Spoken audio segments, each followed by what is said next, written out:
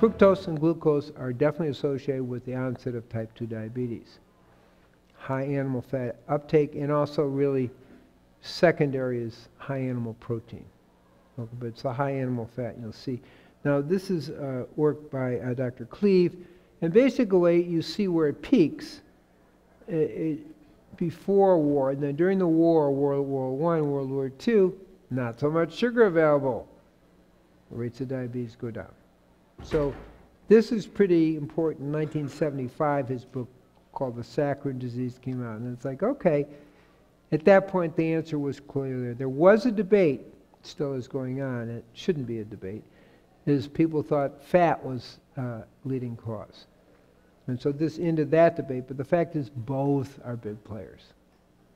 So the whole fat part got diminished after this came out in 1975, but now there's more and more research, which I'm going to share with you today, that looks at fat, particularly animal fat. But let's look at fructose facts. It's an alliteration, but people who say, oh, fructose is not a problem, it is a big problem. It's not safer than glucose. This is what I mentioned, between 1980 and 1997, a 2,100% increase in diabetes. There's a correlation, okay? Now, I'm going to use the word advanced glycation in products. It's called AGEs, okay? And it does age you. It's where fructose and glucose combine unnaturally with protein.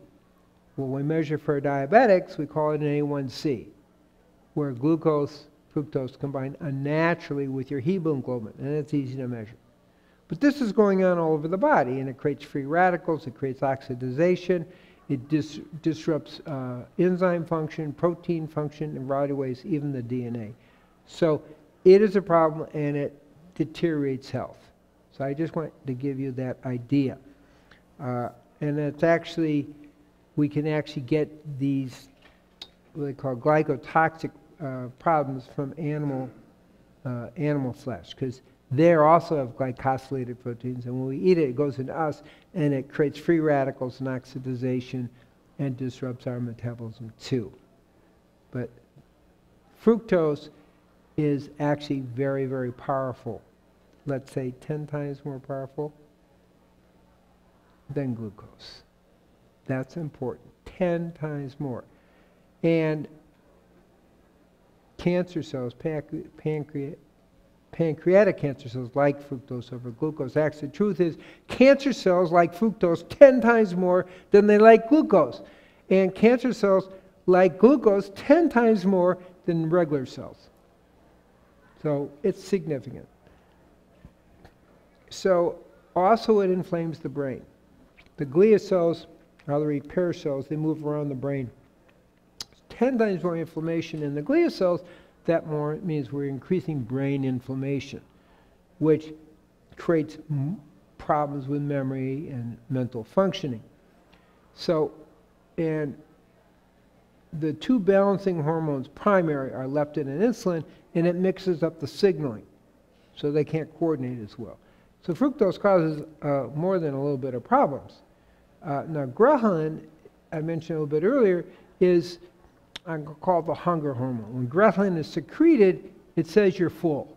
But that doesn't work with fructose. For whatever reason, fructose says keep eating, and the ghrelin doesn't get secreted. So that's what's going on. It actually literally blocks the leptin signaling. It says stop eating and stop craving sweets. It does just the opposite. It says keep eating and store fat and continue to crave sweets. So we can see fructose is a problem. And people say, well, fructose is different. We don't know that. Fructose is kind of fructose.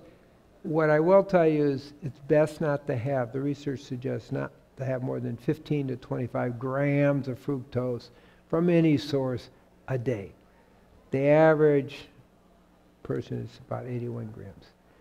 So we just weren't genetically designed to handle that level of fructose. That's the point. So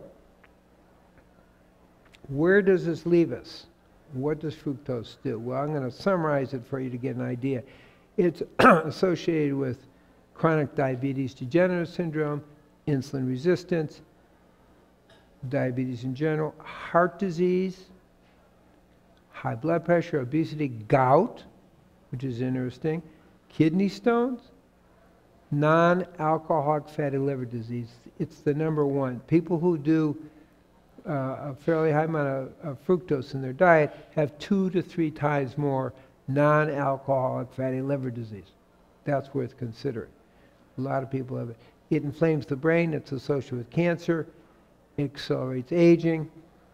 And that's because it increases ages. Advanced glycation end products.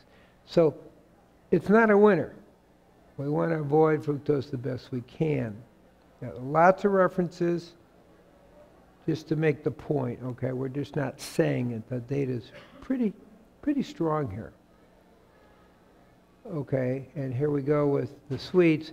How we promote the sweet drinks. It's a problem.